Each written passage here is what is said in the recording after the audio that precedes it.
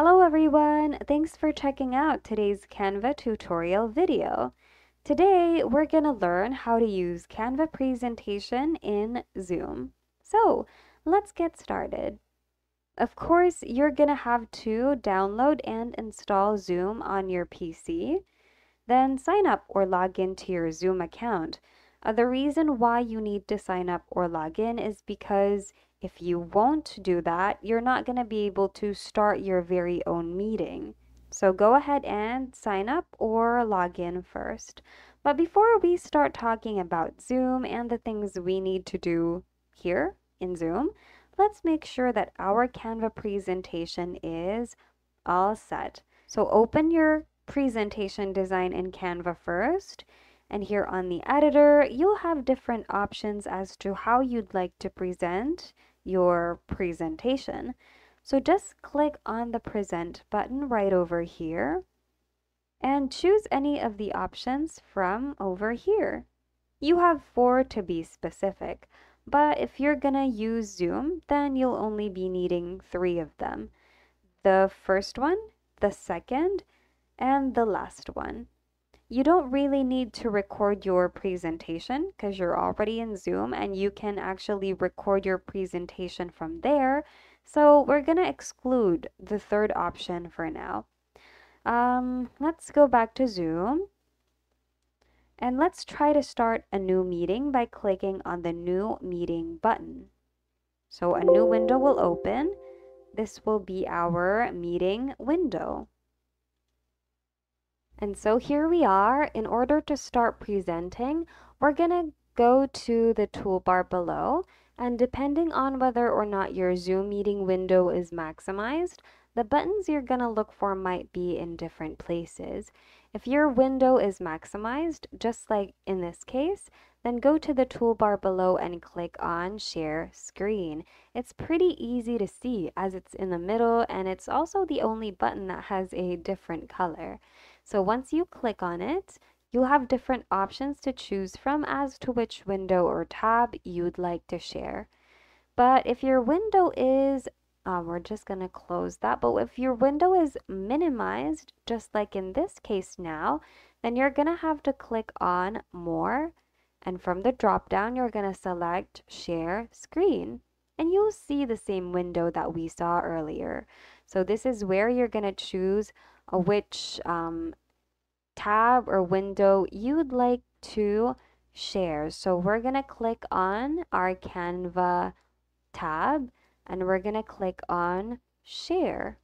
So now it's started sharing our Canva tab. We're going to go to our Canva tab now. So we're going to click on Present over here and we're going to choose Present Full Screen for now. Then we're going to click on the Present button. And now we have started presenting. You can navigate through your presentation by using your keyboard arrow keys, just like that. Or you can also use your cursor or your mouse right over here. So if you want to go to the next slide, click on the right side of your presentation screen. And then if you want to go back to the previous slide, you can click on the left side of your presentation screen. And while you are presenting, you've got a bunch of other tools here on the lower right that you might find handy. So I'm going to explain it to you one by one. We're going to start with the first button here, and it's a 3-dot button or the More button. So if we click on that, we'll see this drop down with different options. So you have Share Remote Control, Timer, Start Autoplay, but we can also talk about the Autoplay presentation option later on. You have Hide Magic Cursor. You also have Hide Live Edits.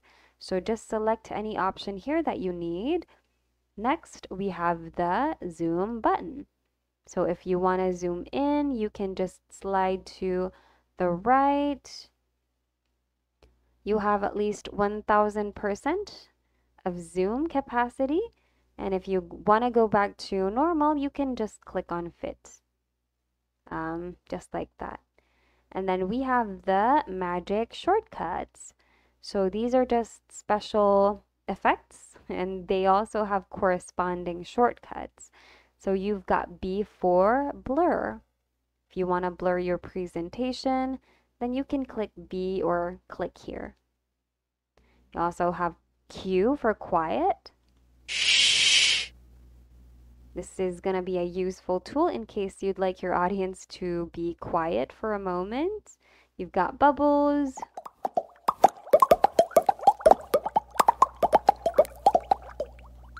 Okay, it needs to stop now. You've got C for confetti. You've got D for drum roll.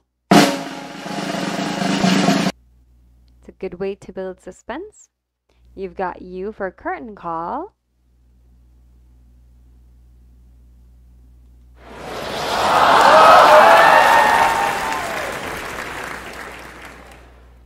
You've got mic drop.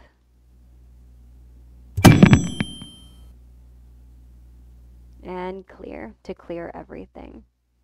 You also have interactive Q&A with Canva Live, but I don't think you're going to need that since you're already presenting on Zoom. So we're going to click on, oh, by the way, open presenter view. If you click on this option, it'll open your presenter window and audience window. It will separate it, I mean. So let's try it out. So as you can see here, we've got the audience window. It means this is the window that your audience will see, and this is the presenter window. So this window is just for you. Place it on the screen only you can see, such as your laptop or a fallback monitor. So anyway, this would actually be useful if you've got a wide monitor or if you've got two monitors, something like that. And the good thing about the presenter view option is that you can navigate behind the scenes. So in order to move to another slide, you don't have to continuously click, click, click. You can just jump from one slide to the other. And I think it's a lot cleaner that way. And I think since we have been routed to the presenter option, and we're just going to exit presentation by clicking this X button here, so that we'll be routed to our Canva editor. And basically that's it for full screen mode. Next we have the presenter view. I think we already talked about that shortly. So if you click on presenter view, it'll automatically open an audience window for you and your presenter window. So next you've got autoplay. So for autoplay, it's going to automatically play depending on the duration you've set for each of your slide. So we're going to try that. For example, if you want to change the duration of slide number 1 to a specific duration, so you can click on that slide and go to this button right here next to the clock icon, something like that. If you click on that, you have a box here where you can input how many seconds you'd like your slide to play. So we're just gonna have an example, maybe 5 in this case. And if you want to apply the same duration to all pages, then you can toggle this on so that it'll save you time. But if you want to set different duration for each slide, then you can also go ahead and do that. So we're going to try it out for page number 2. I'd like it to be, what about just 3 seconds? Same goes for page number 3. 3 seconds. And we're going to click on present again and click on autoplay. Going to click present.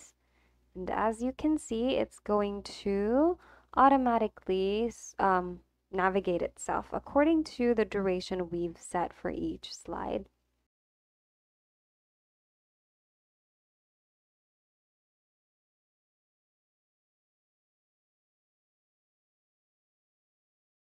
And basically that's it. We're gonna click out of this now, exit full screen mode. So, okay, I think this is it. We're gonna stop sharing now. And yeah, we have stopped sharing our presentation. By the way, in case you'd like to record your presentation, you can just easily click on the record button here on Zoom. Recording in progress. And it'll start recording immediately. So if you want to record your presentation and your Zoom meeting, then this would be a helpful tool. If ever you stop recording, you can just click on either pause or stop recording. So you have two options here. You can either pause it or totally stop it. We're going to stop it. Recording stopped. And the recorded file will be converted to MP4 when the meeting ends. And when the meeting ends, your recorded meeting file will be automatically opened by Zoom so that you'd be able to find its location on your PC. And by the way, if your window is minimized just like that, and if you want to record your Zoom meeting while your window is minimized, you can go to More again, and then you can click on Record on this computer. Recording in progress. And it's going to start recording. And if you ever want to stop, go to More again and click on Stop Recording. Recording stopped. And once again, it'll be converted to MP4 when the meeting ends, and it'll just automatically open. It'll automatically be opened by Zoom. And basically, that's everything you need to know about presenting in Zoom and the Canva presentation. I'm just going to end this. So I'm going to click on End Meeting for All. So as you can see, our meeting video has been converted to MP4, and right here, Zoom gave us the Zoom opened the location where our video files are stored or located. And basically, that's it. That's everything you need to know about presenting in Zoom and everything you need to know about Canva presentation options. We hope you found today's video of help somehow. If you did, please don't forget to like and subscribe to show your support. Thank you so much for watching, and we look forward to seeing you again in the next video. You guys have a good day.